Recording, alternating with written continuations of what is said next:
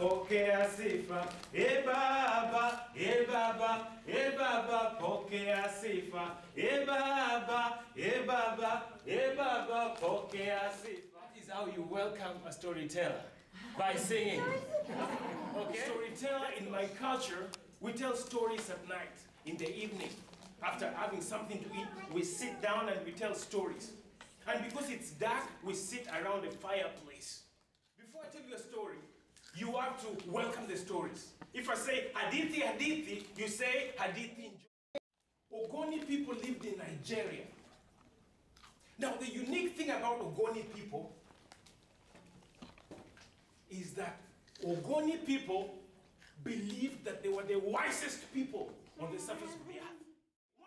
One day, two teenage boys set in their hearts to deceive him. They set in their heart to trick him, to make a fool of him in the marketplace and make him look not so wise. The two boys said, we have to think, how do we trick Oludumare? And we'll ask Oludumare. In front of everybody, we'll ask him, Oludumare, is this butterfly dead or alive? Once upon a time, there lived an hunter. When the hunter was born, he gave out such a lusty cry. How to use their eyes, day or at night.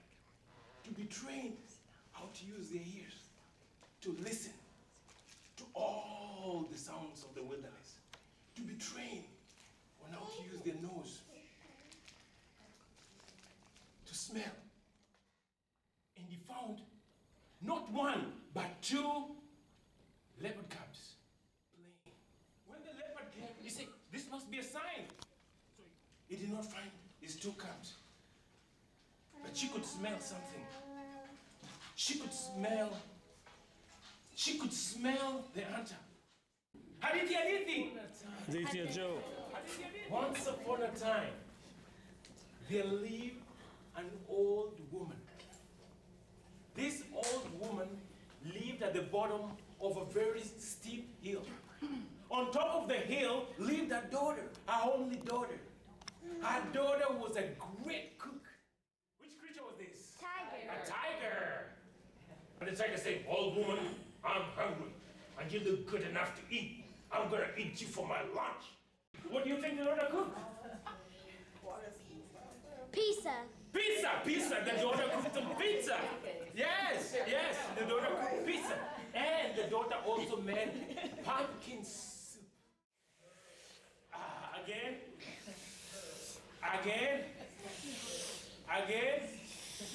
Oh, she said, oh, daughter, can I have some more, please?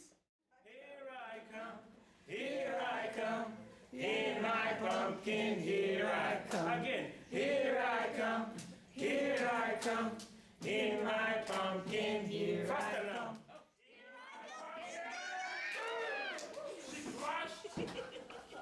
She crashed onto the first creature, which was there. Woof. And the wolf said, the tree is called Nyamgondo, son of Ombare. The tree still exists. It looks like this. And I'm going to tell you the story of that tree called Nyamgondo, son of... And he agonized in pain, in prayers every day. And one day he went out fishing. And he pulled out his net. And he believed he caught something very, very big. Once again, he caught a box. Just like the other story. He pulled it in. He opened the box. And guess what was in the box? A wife, yes. Was a woman. But, ladies and gentlemen, this was the ugliest woman you've ever seen in the world. So the old woman sat down.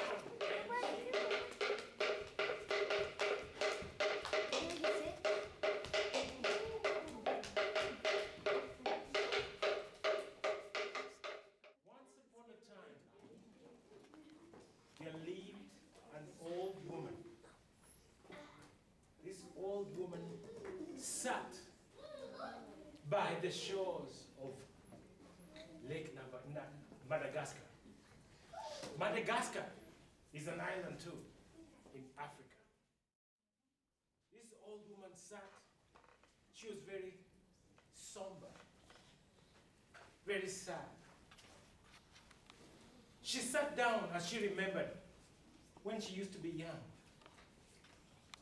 She remembered how she used to be so young.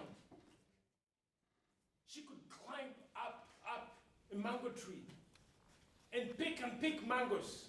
Some she'd give to her husband and her children, and some she'd eat herself. She remembered how she used to be so young. She'd get into the water, waist high, and catch fish with bare hands.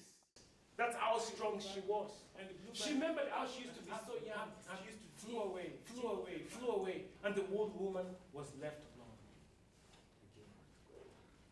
The end. No! The story cannot end like that. Yes. We are just getting into the turns and the twists. Right? Very good. You're following. The story cannot end like that.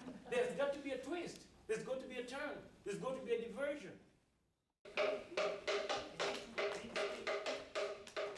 Big stick and crack, whacked it on the wing and broke its wing again.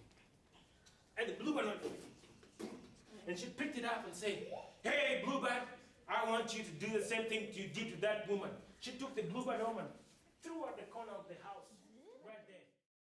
The neighbor picked up the pumpkin seed and took it off, and she dug a hole quickly and put the pumpkin seed and covered it. She didn't sing to it. In the morning when she woke up, she gave it a little morning yellow water. Yes, she did. But despite all that, the pumpkin still